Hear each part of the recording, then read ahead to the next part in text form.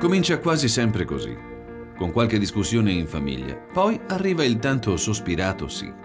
Va bene, prendiamo un cane. Da questo momento di solito le cose procedono a velocità supersonica. Non ci si sofferma molto a valutare quale cane. Si dedica poco tempo alla scelta della razza, del sesso, dell'età. Quando la decisione è presa, specie se in casa ci sono bambini entusiasti, ci si tuffa a pesce sulla prima cucciolata disponibile. Il che equivale a svegliarsi una mattina e dire «Ok, mi sposo», scendere in strada e portarsi in chiesa la prima ragazza che passa.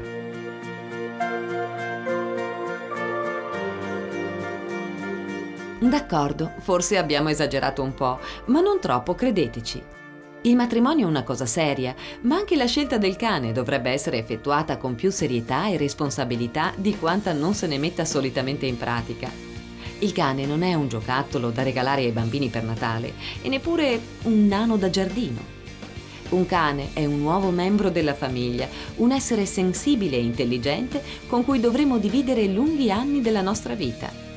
Scegliere il cane sbagliato può fare la differenza tra lunghi anni felici e una lunga serie di seccature a cui talvolta si decide di mettere fine con quel traumatico divorzio che si chiama abbandono. Ma esistono davvero cani giusti o cani sbagliati?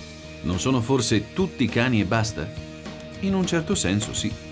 Sono tutti meravigliosi amici dell'uomo, da amare e rispettare al di là della razza, dell'aspetto fisico o del colore del mantello. Ma i cani sono anche tutti diversi, non per l'aspetto fisico, ma perché sono esseri senzienti e intelligenti. Per questo non si dovrebbe mai abbinare un cane a caso a un umano qualsiasi. Bisogna che tra i due si instauri il giusto feeling, che si leghi davvero, che scocchi una scintilla. Altrimenti si rischia una convivenza problematica. Ma gli standard di razza danno indicazioni precise anche sul carattere e le attitudini, e questo lato molto spesso non viene tenuto abbastanza in considerazione. Invece è proprio col carattere del cane che dovremo convivere per lunghi anni. E sarebbe bene informarsi per sapere in anticipo se può adattarsi al nostro stile di vita e alle nostre esigenze. Chi vuole un cane affettuoso con i gatti di casa non dovrebbe mai sceglierne uno dall'istinto predatorio troppo spiccato e così via. Se si vuole un cane solo da compagnia, non c'è bisogno di snaturare una razza nata per altri scopi. Ce ne sono moltissime selezionate solo per amare l'uomo, giocare con lui, farsi coccolare da lui.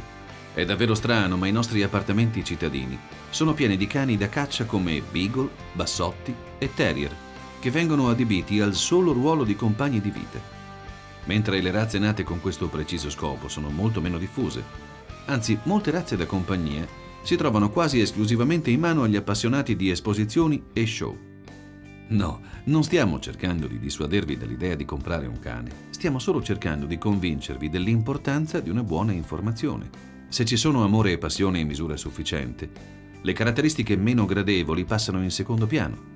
Anzi, i difetti sembrano addirittura pregi ai veri cultori di una razza. Però bisogna conoscerli prima. Bisogna essere sicurissimi che nulla cambierà mai l'amore che proviamo per il nostro amico.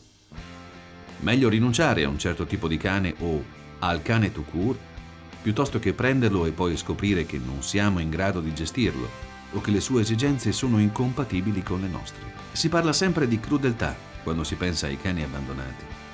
Ma i cani abbandonati sono milioni e se ognuno di essi corrispondesse davvero a un padrone crudele, vivremmo in un mondo decisamente preoccupante. Alla base di certi atti indegni spesso c'è molta esasperazione. La vita con quel cane è diventata impossibile. La scelta è tra noi e lui. Questo ovviamente non rende l'abbandono meno vigliacco, ma ci fa capire che molti abbandoni si potrebbero evitare solo con una scelta più responsabile. Insomma, anche se pensate di sapere già tutto su una razza, il nostro consiglio è quello di parlare a lungo con l'allevatore, facendogli domande molto precise. Solo con una buona informazione potremo acquistare davvero il cane su misura per noi. E solo così inizierà una grande amicizia, destinata a durare per molti, fantastici anni, senza conoscere mai il tramonto.